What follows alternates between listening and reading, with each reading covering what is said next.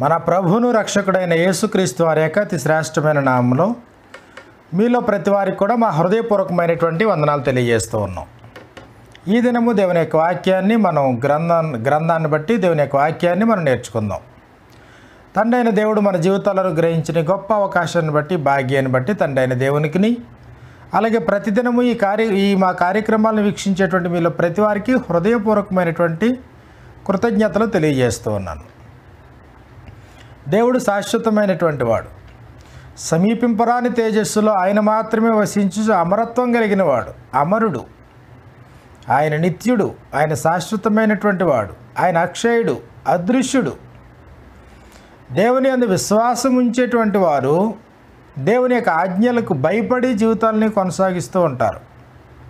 దేవుడు ఉన్నాడనే నమ్మకం లేకుండా, ఆయన చెప్పింది చెయ్యాలనేటువంటి కృత నిత్యత లేకుండా భక్తిహీనంగా జీవితాలను కొనసాగించేటువంటి వారు కూడా ఉన్నారు. అయితే దేవుడు చెప్పింది చేయకుండా భక్తి అని భావించి జీవితాలను కొనసాగించేటువంటి వారు కూడా లేకపోలేదు. బైబిల్ గ్రంథ చరిత్రలో కానీ, నేటున్నటువంటి మానవికమైన ప్రపంచంలో కానీ నువ్వు అనుకునేది చేసి దాన్ని భక్తి అనుకుంటే అది దేవుని దృష్టిలో అది భక్తిహీనత అనేటువంటి వాస్తవాన్ని మీరు గుర్తించాలని ప్రేమపూర్వకంగా మనం చేస్తూ ఉన్నాం. దేవుడు బైబిల్ గ్రంథంలో భక్తిహీనతను సమర్థించలేదు, భక్తిహీనులైన వారికి సహాయం చేయడానికి కూడా ఆయన సమర్థించలేదు. భక్తిహీనత కానీ, భక్తిహీనుడైనటువంటి వానికి వాని యొక్క చేతులను బలపరచడానికి కానీ దేవుడు దాన్ని తీవ్రంగా దేవుడు పరిగణిస్తూ ఉన్నాడు. సంఖ్యాకాండం 3వ అధ్యాయంలో లేవి కుమారులు, 3 కుమారులు, గెర్షోను, కహాతు, మెరారి. సంఖ్యాకాండము 3వ అధ్యాయము 17వ వచనంలో మనకి ఈ ప్రకారంగా వ్రాయబడింది. కాబట్టి మోషే యెహోవా తనకు ఆజ్ఞాపించినట్లు ఆయన మాట చొప్పున వారిని లెక్కించెను. లేవి కుమారుల పేర్లు గెర్షోను, కహాతు, మెరారి అనేటువంటి వారు.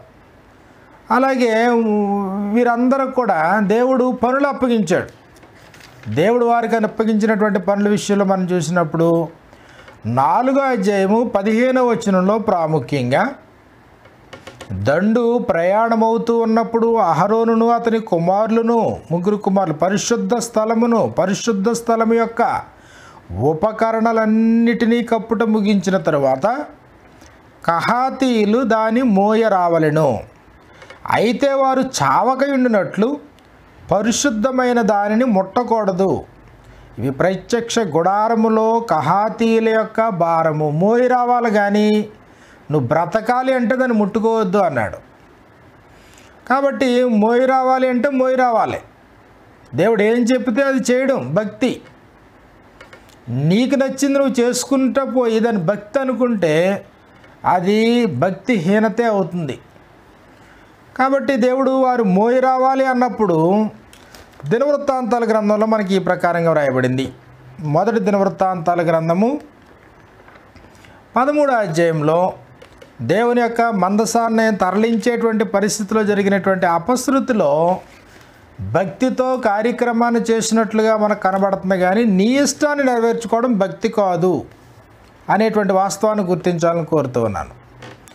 మొదటి దినవృత్తాంతాల గ్రంథము 13వ అధ్యాయము 7వ వచనం నుండి వారు దేవుని మందసమును ఒక క్రొత్త బండి మీద ఎక్కించి అభినాదాబు ఇంట నుండి తీసుకుని వచ్చిరి. ఉజ్జాయను, అహ్యోయును బండిని తోలిరి. దావీదును ఇశ్రాయేలందరూ తమ పూర్ణ శక్తితో దేవుని సన్నిధిని పాటలు పాడుచు సితారాలను, స్వరమండలమును, తంబురములను, తాళములను వాయించుచు బూరలు ఊదిచుండిరి.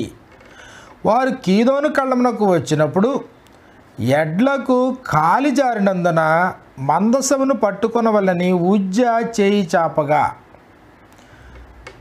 యెహోవా కోపం అతని మీద రగులుకొనెను. అతడు తన చెయ్యి మందసమునొద్దకు చాపగా ఆయన అతని మొత్తెను గనుక అతడు అక్కడనే దేవుని సన్నిధిని చనిపోయెను అన్నాడు. కాబట్టి ఇక్కడ జరిగినటువంటి సంఘటనలో దేవుడు కహాతీలకి మీరు మోయాలే అని ఆజ్ఞాపించిన తర్వాత, మీరు చావక ఉండినట్లు దాన్ని ముట్టుకోకూడదు అని దేవుడు ఆజ్ఞాపించిన తర్వాత వీరు చేసేటువంటి తప్పిదాలు, భక్తిహీనతతో జరిగించినటువంటి కార్యక్రమాలు, 2 కార్యక్రమాలు కనబడుతున్నాయి ఇక్కడ. ఒకటే, మోయి రావాలి అని అంటే క్రొత్త బండి చేయించుకున్నారు. దేవుడు గెర్షోనీలకు బండ్లు ఇచ్చాడు, మెరారీలకు బండ్లు ఇచ్చాడు, కానీ కహాతీలకు ఇవ్వలేదు. ఎందుకంటే మోయి రావడమే వీరి పని. దేవుడు వారికి అప్పగించినటువంటి విధి, కట్టడ. కానీ వారు దాన్ని విస్మరించి వారికి నచ్చినట్లుగా చేసుకుంటూ పోతూ చివరికి ఎడ్లకు కాలు జారినందున మందసం పడిపోబోతుందనేటువంటి ఉద్దేశంతో భక్తితో కార్యక్రమం జరిగించినట్లుగా మనం చూస్తున్నామే. కానీ అది దేవుని యొక్క ఉద్దేశానికి, దేవుని యొక్క ఆలోచనకి సరితూగేటువంటిది కాదు. ఎడ్ల కాలు జారినందున మందసమును పట్టుకున్న వాళ్ళని ఉజ్జా చేయి చాపగా యెహోవా కోపం అతని మీద రగులుకొనెను, యెహోవా అతనిని మొత్తెను గనుక అతడు అక్కడనే దేవుని సన్నిధిని చనిపోయెను అన్నాడు. కాబట్టి మర్చిపోవద్దు, నీ ఇష్టాన్ని జరిగించుకోవడం భక్తి కాదు. ఇది చరిత్ర చెప్తున్నటువంటి నిజం. ప్రస్తుతం ఉన్నటువంటి క్రైస్తవ లోకంలో కూడా ప్రతివారు తమ తమ ఇష్టానుసారంగా చేసేటువంటి కార్యకలాపాలను భక్తిగా భావిస్తూ ఉన్నారు.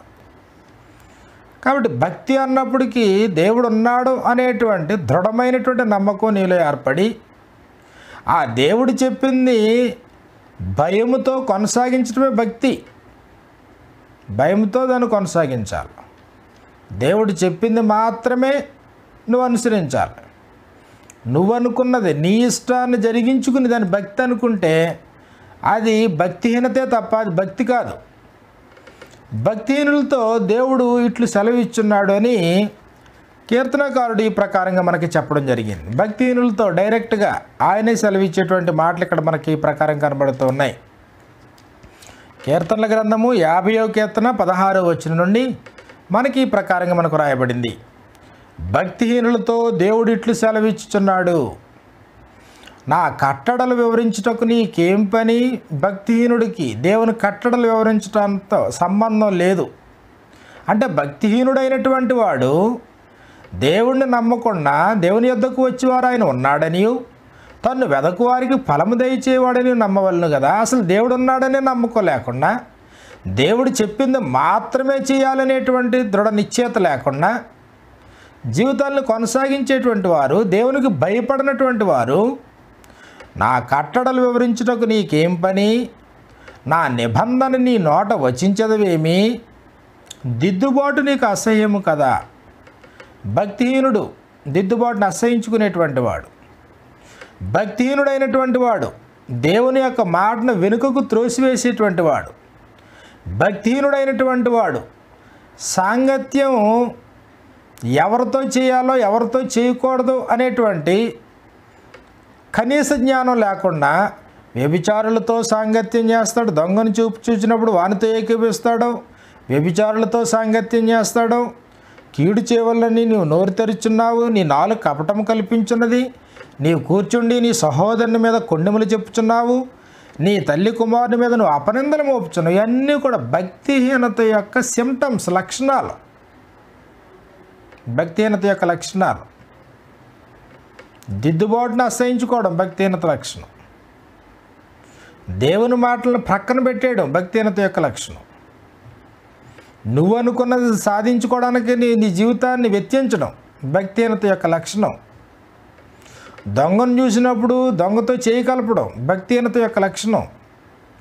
వ్యభిచారులతో సాంగత్యం చేయడం భక్తిహీనత యొక్క లక్షణం. నీ తండ్రి కుమారుని, తల్లి కుమారుని మీద అపనిందలు మోపడం భక్తిహీనత యొక్క లక్షణం. నీ కూర్చుండి నీ సహోదరుని మీద కొండాలు చెప్పడం భక్తిహీనత యొక్క లక్షణం. కాబట్టి భక్తిహీనత అనేది ఎక్కడైతే ఉందో అక్కడ దేవుని కోపం బహుగా మండుకుంటుంది. ఆయన కోపం అగ్ని వలె వారి మీదకి వస్తుంది. భక్తిహీనత చాలా ప్రమాదకరమైనది జీవితంలో. దేవుడు భక్తిహీనతని ఎట్టి పరిస్థితుల్లోనూ దాన్ని ఆయన అంగీకరించటం లేదు. యాకోబు రాసినటువంటి పత్రిక 1:26 వచనంలో నోటికి హద్దులు లేకుండా బ్రతకడం భక్తిహీనత యొక్క లక్షణం అన్నాడు. ఎవడైనాను తన నోటికి కళ్ళెం పెట్టుకొనక తాను భక్తి గలవాడిని అని అనుకుంటే వాని భక్తి వ్యర్థమే. నీ ఇష్టాన్ని నువ్వు జరిగించుకుని భక్తి అనుకోవడం ఎలాగైతే వ్యర్థమైందో, అది భక్తిహీనత ఎలాగైతే అవుతుందో, అదే ప్రకారంగా నోటిని అదుపులో పెట్టుకోకుండా, నాలుకని అదుపులో పెట్టుకోకుండా, ఏం మాట్లాడుతున్నావో, పరిస్థితి ఏంటో, ఎవరితో మాట్లాడుతున్నావో నువ్వు గ్రహించకుండా, తన నోటిని సరిగా ఉపయోగించలేనటువంటి వాడు, కళ్ళెం పెట్టుకోనటువంటి వాడు ఒకవేళ తాను భక్తి గలవాడిని అని అనుకుంటే వాని భక్తి వ్యర్థమైనటువంటి భక్తి అని చెప్పడం జరిగింది. అదే ప్రకారంగా యాకోబు రాసినటువంటి పత్రిక 1:27 కూడా ఈ లోకంలో ఉన్నటువంటి మలినాన్ని అంటించుకోవడం భక్తిహీనత అన్నాడు. ఈ లోకంలో మలినం ఉంది, ఇహలోక మాలిన్యాన్ని అంటించుకోకుండా బ్రతకడం భక్తి అయితే, ఈ లోకంలో ఉండేటువంటి మలినాన్ని అంటించుకుంటూ బ్రతకడం భక్తిహీనత. ఇవన్నీ భక్తిహీనతకు సంబంధించినటువంటి లక్షణాలు. ఎవరి దగ్గరైనా అప్పు తీసుకుని తిరిగి చెల్లించకపోతే భక్తిహీనత అన్నాడు. నోటికి కళ్ళెం పెట్టుకోకపోతే దాన్ని భక్తిహీనత అని చెప్పాడు. ఇహలోక మాలిన్యాన్ని అంటించుకుంటూ బ్రతికితే అది భక్తిహీనత అన్నాడు. దొంగతో చేయి కలిపి వ్యభిచారులతో సాంగత్యం చేస్తే అది భక్తిహీనత అన్నాడు. నీ జీవితంలో లోపాన్ని గుర్తించి సవరించి దిద్దుకోవడానికి దిద్దుబాటు నీకు అసహ్యమైతే అది భక్తిహీనత అన్నాడు. దేవుని ఇష్టాన్ని కాకుండా నీ ఇష్టాన్నే జరిగించడానికి నువ్వు ప్రాముఖ్యత ఇస్తే అది భక్తిహీనత అవుతుంది. అది భక్తిహీనత. కాబట్టి కహాతీయులు దాన్ని మోయరావలను అన్నప్పుడు మీరు చావకుండానట్లు దాన్ని ముట్టుకోకూడదు అని దేవుడు ఆజ్ఞాపిస్తే, వారు తమ ఇష్టానుసారంగా ఒక క్రొత్త బండి చేయించి మందసాన్ని బండి మీద తరలిస్తూ ఉన్నటువంటి సందర్భంలో ఎద్దు కాలు జారింది, మందసం పడిపోబోతుంది అనేటువంటి ఆలోచనతో మందసాన్ని పట్టుకున్నప్పుడు దేవుని కోపం మండి అతను మొత్తినటువంటి వాడు అక్కడే చనిపోయాడు. మర్చిపోవద్దు, నువ్వు అనుకున్నది జరిగించుకోవడం భక్తి ఎంత మాత్రము కాదు, అది భక్తిహీనతే. భక్తిహీనత గురించి బైబిల్ గ్రంథంలో అనేక సందర్భాల్లో మనకి అనేకమైనటువంటి విషయాలు మనకు రాయబడ్డాయి. పాత నిబంధన గ్రంథంలో జరిగినటువంటి విషయాల్ని తలపోసుకుంటూ ఇంకా భవిష్యత్ తరాలు ముందుకు భక్తిహీనులైన వారికి దృష్టాంతంగా ఉంచబడ్డాయి అన్నాడు 2 సంఘటనల గురించి. ఆదికాండంలో 6:5 మీరు చూసినప్పుడు, నరుల చెడుతనం భూమి మీద గొప్పదనియు వారి హృదయం యొక్క తలంపులోని ఊహంత ఎల్లప్పుడూ కేవలం చెడ్డదని యెహోవా చూచి, అది భక్తిహీనత. కాబట్టి నోవహు కాలంలో ఉండేటువంటి ప్రజల యొక్క సమస్య ఏంటి అనేది మనం అర్థం చేసుకోగలిగితే, పేతురు రాసినటువంటి రెండో పత్రిక 2వ అధ్యాయంలో అది భక్తిహీనత అని మనకి చెప్పడం జరిగింది. పేతురు రాసినటువంటి 2వ పత్రిక 2వ అధ్యాయము 4వ వచనం నుండి మనకి ఈ ప్రకారంగా మనకు రాయబడుతుంది. 5వ వచనం నుండి, మరియు ఆయన పూర్వకాలముందున్న లోకమును విడిచిపెట్టక భక్తిహీనుల సమూహం మీదికంటే అక్కడ 4వ అంకె వేసి పుట్నోట్లో ఈ ప్రకారంగా రాస్తూ ఉన్నాడు. మూల భాషలో భక్తిహీనుల లోకం మీదికి జలప్రళయమును రప్పించినప్పుడు నీతిని ప్రకటించిన నోవహును మరి 7 ఆయన కాపాడెను. కాబట్టి ఇక్కడ 5వ వచనంలో పూర్వము జరిగినటువంటి కార్యక్రమం, పూర్వమందున్న లోకమును విడిచిపెట్టక భక్తిహీనుల సమూహం మీదికి లేదా భక్తిహీనుల లోకం మీదికి జలప్రళయం వచ్చింది. అంటే జలప్రళయం నోవహు కాలంలో ఉండేటువంటి ప్రజలందరూ ఎలాంటి వారు అని అంటే వారు భక్తిహీనులు. దేవుడు ఉన్నాడని కానీ, ఆయన చెప్పింది చెయ్యాలని కానీ, ఆ దేవునికి భయపడాలని కానీ, ఆయన ఉపదేశాన్ని విని అంగీకరించి తమ హృదయాల్ని త్రిప్పుకోవాలని కానీ వారు ఏమాత్రము తలపోసుకున్నటువంటి వారు కాదు. తమ హృదయంలో దురాశలు చొప్పున నడిచినటువంటి వారు. కాబట్టి వారి హృదయం యొక్క తలంపులోని ఊహంతయు కేవలము చెడ్డది అన్నాడు. ఆదికాండము 6:11 యెహోవాను చూచినప్పుడు వారు చెడిపోయినటువంటి వారు, వ్యక్తిత్వాన్ని పోగొట్టుకున్నటువంటి వారు. కాబట్టి ఈ భక్తిహీనత ఏం చేస్తుందంటే భక్తిహీనుని యొక్క ఇల్లు నాశనం అయిపోతుంది అన్నాడు దేవుడి గ్రంథంలో. భక్తిహీనత దేవుని ముందు నిలబడేటువంటిది కాదు. భక్తిహీనత అంటే తగినంత భక్తి లేకపోవడం. భక్తిహీనత అంటే నీ ఇష్టాన్ని నువ్వు జరిగించుకోవడం. భక్తిహీనత అన్నప్పటికీ అది నీకు నిత్యత్వానికి సరిపోయేటువంటి కొలత కాదు. అది భక్తి దేవుడు కోరిన భక్తి ఉండాలి. దేవుడు కోరినటువంటి విధానంలో నీ భూమి మీద జీవితాన్ని కొనసాగించాలి, దైవ చిత్తాన్నే జరిగించాలి. ఈ భూమి మీద బ్రతుకుతూ ఉన్నప్పుడు ఆయన పరలోక సేనలను భూనివాసులను తన చిత్తము చొప్పున జరిగించేవాడని నువ్వు నమ్మి దేవుని యొక్క ఆలోచనలు ఆయన విధి విధానమే శిరోధార్యంగా భావించి దానికి నువ్వు నమస్కరించి దాన్ని అనుసరించటం తప్ప నీ ఇష్టాన్ని జరిగించుకుంటా ఏమి తిందుమో ఏమి త్రాగుదామో ఏమి ధరించుకుందామో అని ఈ లోక సంబంధమైనటువంటి జీవితానికి నువ్వు అలవాటు పడి దేవుడు లోకాన్ని ప్రేమించొద్దు అన్నాడు. నువ్వు లోకాన్ని ప్రేమిస్తే నువ్వు దేవునికి శత్రువు అన్నాడు. కాబట్టి దేవుడు ఏం చెప్తున్నాడు దాన్ని చేయడం భక్తి. నీ ఇష్టాన్ని నువ్వు జరిగించుకుంటా పోవడం భక్తిహీనత. కాబట్టి నోవహు కాలంలో ఉన్నటువంటి ప్రజలు భక్తిహీనులైనటువంటి వారు. అయితే దాన్ని దేవుడు ఎందుకు చేశాడు అని అంటే భక్తిహీనుల సమూహం మీదకి జలప్రళయం రప్పించినప్పుడు నీతిని ప్రకటించిన నోవహును మరి అడుగున ఆయన కాపాడాడు. అదే ప్రకారంగా ఆయన సొదొమ గొమొర్రాలను పట్టణములను భస్మము చేసి ముందుకు భక్తిహీనులకు వారికి వాటిని దృష్టాంతముగా ఉంచుటకై సంఘటనలు రెండు కూడా ముందుకు భక్తిహీనులగిన వారు జరిగినవేవో జరిగినాయి, కానీ ముందుకు ఇంకా ముందు తరాల్లో ఆ తర్వాత అనేక సందర్భాల్లో భక్తిహీనులు పుడతానే ఉన్నారు. వారందరికీ ఇవి దృష్టాంతంగా ఉంచడానికి దేవుడు దీన్ని ఈ సంఘటనలు జరిగించాడు. నేడున్నటువంటి ప్రజానికానికి కూడా నోవహు కాలంలో జరిగినటువంటి విపత్తు దుస్థితి దృష్టాంతంగానే ఉంది మనకి. అలాగే లోతు కాలంలో ఉన్నటువంటి జనులందరూ భక్తిహీనులైనటువంటి వారు, అవి కూడా నేటికి మనకి దృష్టాంతంగానే ఉన్నాయి. ముందుకు భక్తిహీనులకు వారికి వాటిని దృష్టాంతముగా ఉంచుటకే వాటికి నాశనాన్ని విధించాడు. ఎందుకు? ముందుకు భక్తిహీనులైన వారు. నేడు నువ్వు భక్తిహీనతో ఉన్నావంటే భక్తిహీనులకైతే అలా జరిగింది అని దేవుడు చెప్తా ఉన్నాడు. భక్తిహీనులైనటువంటి వారి యొక్క లోకం అలా నాశనం అయింది అని దేవుడు చెప్తా ఉన్నాడు. భక్తిహీనత అనేది నీ ఇంట్లోనే ఉంటే, నీలోనే ఉంటే, నీ పిల్లల్లోనే ఉంటే, నీ కుటుంబంలోనే భక్తిహీనత తొలతూగుతూ ఉంటే, నీ దేశం భక్తిహీనమైనటువంటి దేశంగా మారిపోతూ ఉంటే, దేవుడు ఏం చెప్తున్నాడో గ్రహించకుండా, దేవుని గ్రహించకుండా, ఆయన సంకల్పాన్ని గ్రహించకుండా నువ్వు అనుకున్నట్లుగా జీవితాన్ని డిజైన్ చేసుకుని నువ్వు అనుకున్నటువంటి లోకంలో నువ్వు సుఖించుము, తినుము, త్రాగుము అన్నట్లుగా నువ్వు బ్రతుకుతూ ఉంటే దేవుని యొక్క కోపం మండడం సబువే. దేవుని యొక్క కోపం మండుతుంది అటువంటి ప్రజలపైన. భక్తిహీనత ఎక్కడ ఉందో అక్కడ దేవుని కోపం ఉంది. రోమిలికి రాసినటువంటి పత్రికలో మనకి ఈ ప్రకారంగా వ్రాయబడింది.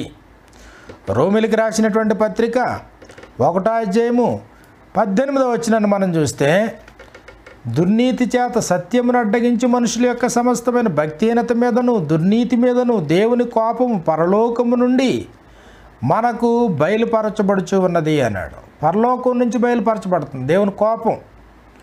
భక్తిహీనత ఎక్కడుందో అక్కడ దేవుని కోపం ఉంటుంది. అది నోవహు కాలంలో ఉన్నటువంటి ప్రజల విషయంలోనైనా, లోతు కాలంలో ఉన్నటువంటి ప్రజల విషయంలోనైనా, మోషే కాలంలో ఉన్నటువంటి ఇశ్రాయేలు విషయంలోనైనా, నేడున్నటువంటి భక్తిహీనుల విషయంలోనైనా కానీ భక్తిహీనత ఉన్న చోట దేవుని యొక్క కోపం మండేటువంటి ప్రమాదం ఉందనేటువంటి వాస్తవాన్ని మీరు గుర్తించాలని ప్రేమపరంగా మనవి చేస్తూ ఉన్నాను. ఒక దేశానికి భక్తిహీనుల దేశము అని జనులు పిలుస్తారు అన్నాడు మలాకీ గ్రంథంలో. ప్రవక్త అయినటువంటి మలాకీ ద్వారా ఏదోమీయులను గురించి మాట్లాడుతూ దేవుడు ఈ ప్రకారంగా చెప్పడం జరిగింది. మలాకీ గ్రంథము మొదటి అధ్యాయంలో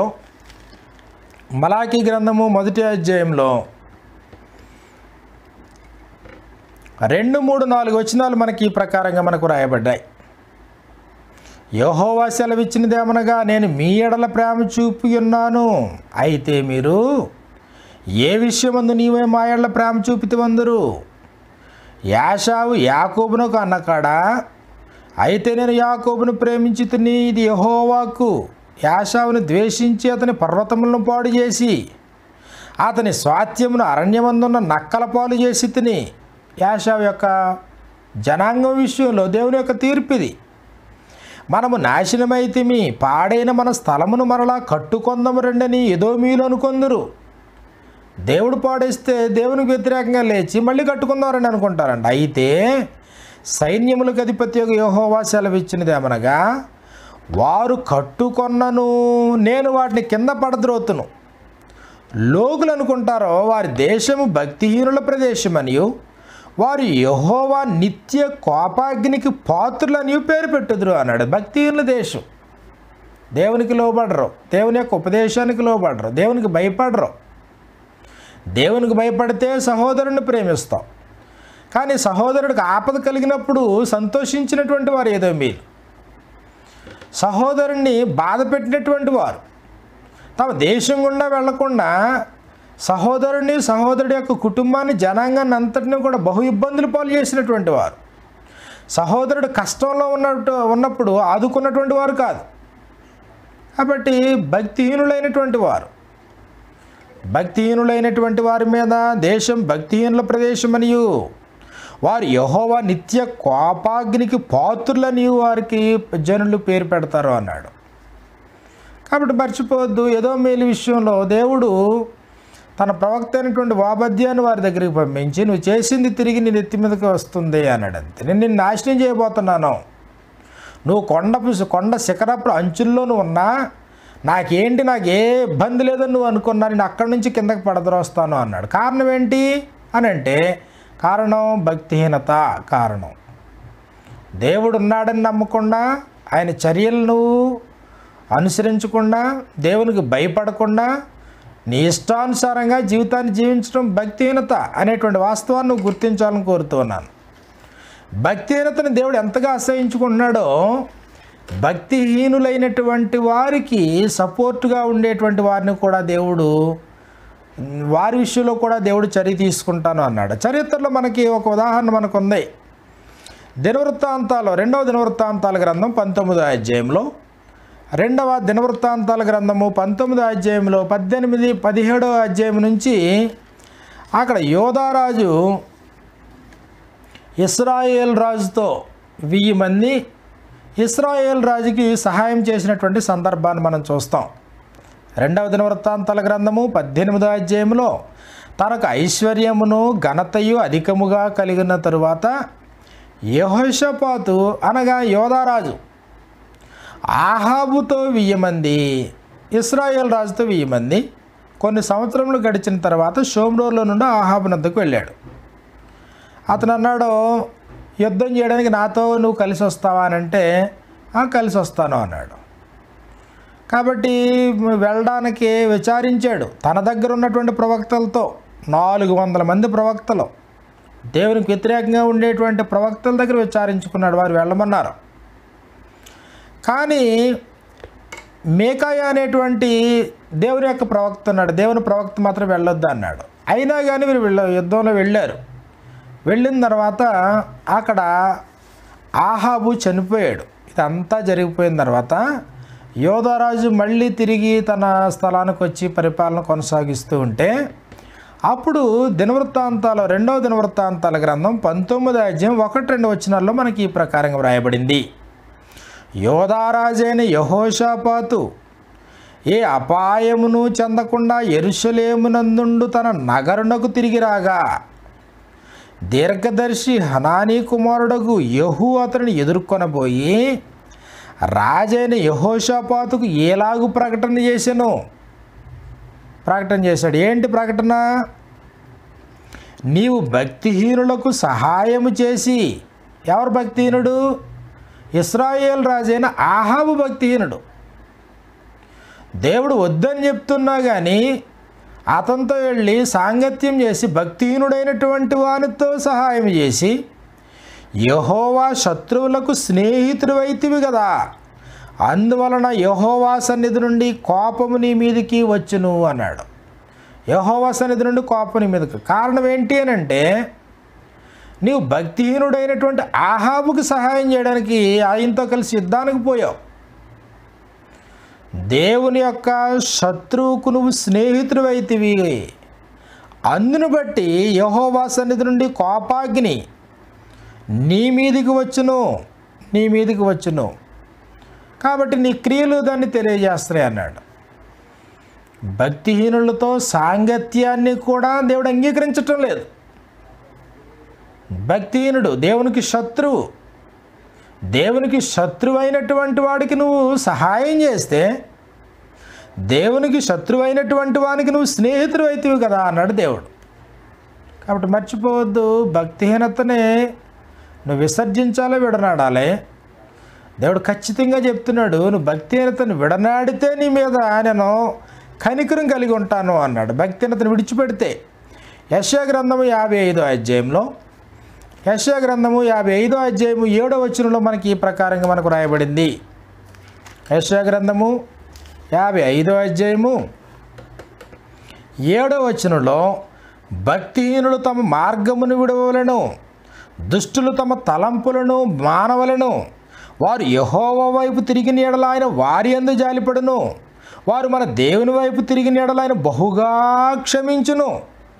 ఆయన క్షమింతాడు. భక్తిహీనుడు అయిన వాడు తిరిగితే. నీ భక్తిహీనతలో జీవితాన్ని కొనసాగించుకోవడం దేవుడు ఇష్టపడతలేదు. కాబట్టి భక్తిహీనతను నువ్వు విడనాడాలి అని చెప్పాడు. ప్రభు అయినటువంటి యేసుక్రీస్తు వారు ఈ లోకానికి వచ్చి ఆయన మరణించారు. ఆయన కారణం ఏంటంటే భక్తిహీనులైనటువంటి వారి కొరకు అన్నాడు. ఈ భక్తిహీనత కలిగినటువంటి మనుషుల కొరకు, అలాంటి వారిని విమోచించడానికి, అలాంటి వారిని తిరిగి చేర్చుకోవడానికే ప్రభు అయిన యేసుక్రీస్తు మరణించడం జరిగింది. రోమీయులకు రాసిన పత్రిక 5వ అధ్యాయంలో మనకి ఈ ప్రకారంగా మనకు రాయబడుతూ ఉంది. రోమీయులకు రాసిన పత్రిక 5వ అధ్యాయము 6-7 వచనాల్లో ఈ ప్రకారంగా మనకు రాయబడింది. యాలయనగా మనం ఇంకా బలహీనులమై ఉండగా క్రీస్తు యుక్త కాలమున భక్తిహీనుల కొరకు చనిపోయాను. ఆయన చనిపోయాడు భక్తిహీనులైనటువంటి వారి కొరకు. భక్తిహీనులైనటువంటి వారు తమ స్థితిలో ఉండి చనిపోవడం దేవుడు ఏమాత్రం ఇష్టపడతలేదు. భక్తిహీనులైనటువంటి వారు దేవుని వైపు తిరగాల, హృదయాన్ని తిప్పుకోవాలి, తమ దుష్క్రియలను, దుర్మార్గాన్ని విడిచిపెట్టాలి, హృదయంలో ఉండే తలంపుల్ని విడిచిపెట్టాలి, దిద్దుబాటుని ప్రేమించేటువంటి వారు అయి ఉండాలి. దొంగతో ఏకీవించకూడదు, భక్తిహీనుడితో ఏకీవించకూడదు, వ్యభిచారులతో సాంగత్యం చేయకూడదు, తన తండ్రి ఇంటి వారి మీద అపనిందలు వేయకూడదు, కొండేలు చెప్పకూడదు. కాబట్టి నాలుకని సాధు చేసుకోవాలి. ఇహలోక మాలిన్యాన్ని అంటించుకోకుండా మూర్ఖులకు ఈ తరము నుండి వేరే రక్షణ పొందాలి. కాబట్టి ఆయన మరణించాడు. ప్రభు అయినటువంటి యేసుక్రీస్తు మరణించడానికి గల కారణం ఏంటంటే, క్రీస్తు యుక్త కాలమున భక్తిహీనుల కొరకు ఆయన చనిపోయాను అన్నాడు. ఆయన చనిపోయాడు భక్తిహీనులైనటువంటి వారి కొరకు. భక్తిహీనులైనటువంటి వారు ఆయన సందేశాన్ని విన్నప్పుడు వారు తమ హృదయంలో నొచ్చుకొని మేమేం చేతుమని పేతురును కడమ పోస్తున్నాడుగా, పేతురు మీరు మారు మనసు పొంది ప్రతివాడు పాప క్షమాపణ నిమిత్తము బాప్తిసం పొందినప్పుడు పరిశుద్ధాత్మని వరాన్ని పొందుతారు. ఈ వాగ్దానం మీకును మీ పిల్లలకు దూరస్తులందరికీ అనగా తండ్రి అయిన దేవుడు తన యొద్దకు పిలిచిన వారందరికీ చెందిన వారితో చెప్పాను. వారి ఉపదేశం విని వారు బాప్తిసం పొందారు, సంఘంలో వారు చేర్చబడ్డారు, నిత్య జీవానికి వారసులయ్యారు. మర్చిపోవద్దు ప్రియ సహోదరుడా, సహోదరి, భక్తిహీనతలో కొనసాగుతూ ఉంటే ప్రమాదకరమైన స్థితిలో ఉన్నావు. దేవునికి శత్రుత్వాన్ని కొనసాగించుకుంటూ ఉన్నావు. భక్తిహీనతలో కొనసాగుతూ ఉంటే దేవునికి దూరం అయిపోయావు. భక్తిహీనతలో కొనసాగుతూ ఉంటే నీ దేవుని యొక్క కోపాగ్నికి, ఉగ్రతకు నువ్వు పాత్రుడు అవుతూ ఉన్నావు. భక్తిహీనతను విసర్జిస్తే, దాన్ని విడిచిపెడితే, భక్తిహీనత నుండి దేవుని వైపు నువ్వు మరలితే, ప్రభు అయిన యేసుక్రీస్తు భక్తిహీనుల కొరకు మరణించాడు అనేటువంటి వాస్తవాన్ని నువ్వు గుర్తించి రక్షణకరమైనటువంటి జీవితాన్ని నీ జీవితంలో పొంది శాశ్వతమైన నిత్యత్వానికి ప్రయాణం చేయాలని మీలో ప్రతి వారిని ప్రేమపూర్వకంగా కోరుకుంటూ ఎంతటితో ఈ సందేశాన్ని ముగిస్తూ ఉన్నాను. మీలో ప్రతి వారికి మా హృదయపూర్వకమైనటువంటి వందనాలు తెలియజేస్తూ ఉన్నాం. మా అడ్రస్ బ్రదర్ పలివేల మణికుమార్ గారు, క్రీస్తు సంఘం, సుభద్ర నగర్, యానం. Pin number 533464. మా cell number 9848641443. Land line number 08842323 443. మా ఇమెయిల్ అడ్రస్ yanamcoc@gmail.com.